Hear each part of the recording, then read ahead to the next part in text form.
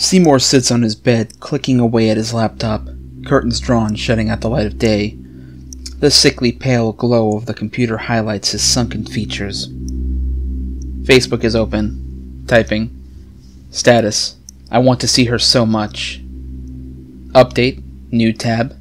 Favorites. Christina's profile. A restricted profile shows his dream girl Christina. A profile picture with no information. He had known her since they went to school together, but never had the courage to speak to her.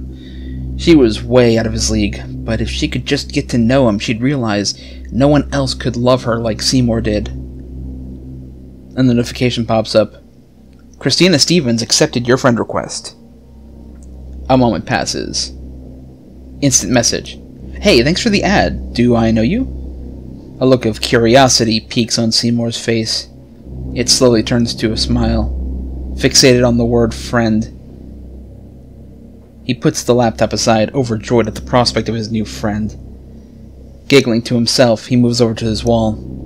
Beautiful pictures of Christina placed so delicately, a collage so sweet Seymour had cried many times in front of it. If it weren't for her friends ruining the photos Seymour had managed to find online, the pictures would have been perfect. They look so much better with their faces scribbled out. The softest hand gives the lightest touch to the center picture of the monument to perfection. Seymour, returning to the computer, ignores the instant message and views Christina's profile fully for the first time, a privilege only her friends can have. Seymour smiles to himself. Christina Stevens, nearly finished work, at Café Blanc, 5 minutes ago. Café Blanc? That's not too far away. Seymour resolves to go meet his new friend from work, to begin their friendship properly. Who knows, if things go well, he could take her on a date, buy her gifts, introduce her to his parents. Seymour's thoughts turned sour for a moment. Well, he would, but his parents never understood him. He was glad to be rid of them. Putting on his hoodie, he left the house. The sun momentarily blinded him. Pausing to think. When was the last time he'd left his house? Walking briskly through his neighborhood, he avoided eye contact with any of the seedy locals. A dog let out a bark which shocked him. An old lady gave an apology, but Seymour had already turned and walked off. In town, Seymour approached Café Blanc. His body tingled with anticipation. Minutes passed. A lady approached Seymour, asking questions for her survey, but he continued to stare at the temple of his goddess until the lady went away. More minutes passed.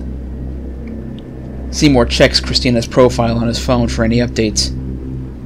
Christina Stevens, down by the river, at Browntree Park, 10 minutes ago.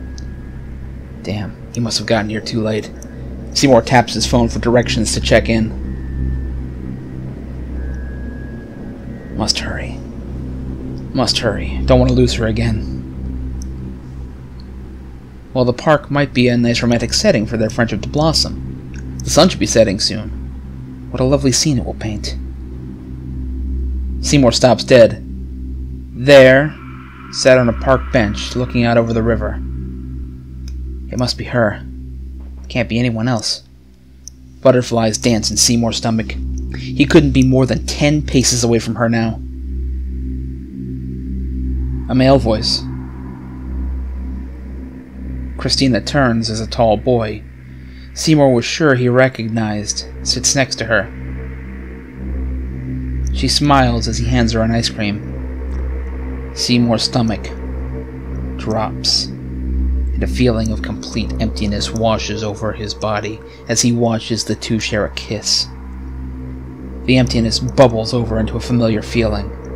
His muscles twitch and his fists clench. How can this person taint what is not his? He checks his phone once more. About me. Christina Stevens is in a relationship with David Coleman. Christina laughs with David as she wipes ice cream onto his nose. She takes a compact digital camera out of her bag and pushes her head close to David's as they both give a cheesy grin. Click. David recoils at the sudden flash and insists he takes the next photo as he was sure he blinked in the previous one. Nighttime, and Christina is just reaching her home. Entering her living room with a fresh mug of hot chocolate, she sits down at her computer and boots it up. She takes out her phone. Status: had such a good day today. Home safe now. Night all XX. Update. Computer booted. She plugs in her camera and loads up the pictures, smiling as she browses through them. She laughs, coming to the picture where David is blinking with ice cream on his nose. She notices a dark figure stood several feet behind them in the picture. She looks through the next few pictures they took at the bench, and the figure is still there. A chill passes through Christina. On to the next couple of pictures with Christina and David in various locations around town, smiling and posing as normal. Next picture, it's one of David posing near a statue. Christina is dumbstruck as she sees a blurry figure in the background. It couldn't possibly be the same person. Those pictures were taken hours apart from each other. Christina taps at her phone to ring David. It goes voicemail.